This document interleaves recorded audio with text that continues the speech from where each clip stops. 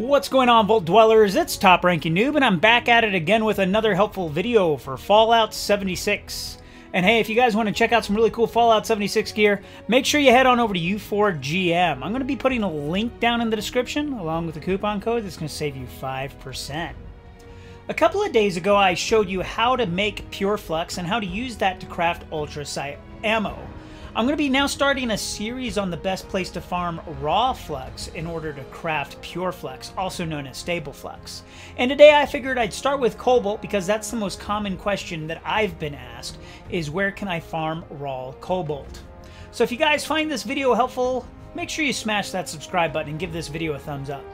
Also, if you hit that bell, you'll be the first to be notified anytime I find new locations for this. And with that being said, let's get started. So I just launched a nuke, and I launched this nuke at a fissure point, but not a typical fissure point that you see often when you're in a server. I dropped this on the fissure point that's just to the east of Sunny Top Ski Lanes. I believe it's Sunny Top Ski Lanes. Right next to where the pumpkin house is. And the reason why I did that is because there's a consolidation of corn there. And when corn is radiated, if it's in a blast zone, then it's going to drop that raw cobalt that we're looking for. Now, this might not necessarily be the best place on the map, but for the time being, it's the best place that I found. One thing worth noting here is that you're really going to benefit if you have the Green Thumb perk card equipped. If you don't have it, get it. It only costs one perk card, but if you have it equipped, you're going to be able to reap twice as much harvest whenever you farm these flora. Also worth noting is even though this is not Fissure Point Prime and there's not going to be a Scorched Beast Queen, there's still going to be some relatively large enemies there, so it never hurts to bring some large artillery or a couple of friends. Running through the woods, I also managed to find these blast berries, which do drop raw yellow cake flux. So since we're here, it makes no sense not to pick it up. The nice thing is they're really easy to see because of the background or the environment is kind of really doled out. It's gray, brown, and these blast berries are like a bright red, so they're easy to see. After I ran around and double-checked to make sure I collected everything, I did end up with a total of 56 cobalt and 11 yellow cake. Now the thing is, you have to have 10 of each in order to craft a single stable or pure flux. So I don't have enough to craft 2 yellow cakes, but I do have enough to craft 5 cobalt.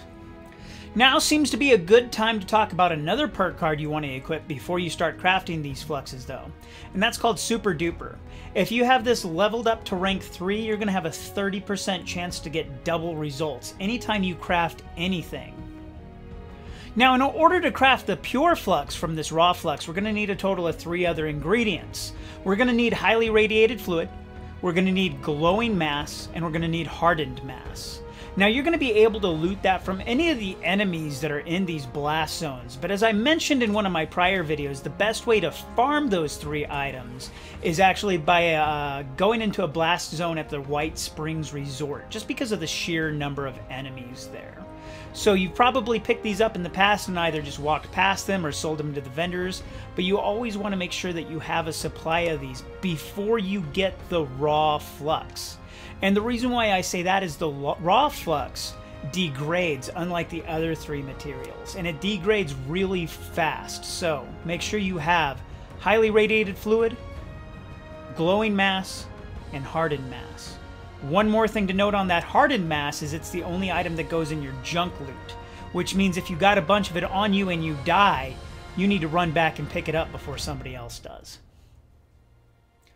Once we have all of our ingredients, we're going to head on over to a chemical station, find the nuked flora option, and there we're going to be able to craft our flux.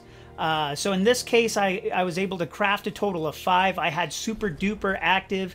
It only triggered once, so I walked away with a total of 6 cobalt flux. So if you do this zone, you could expect anywhere between 5 to 7-ish, just depending on how lucky you guys are. I hope you found this video helpful, and if you did, give this video a thumbs up.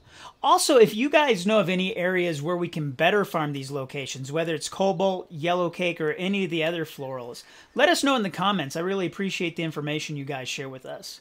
Thanks again for watching, and we'll see you all next time.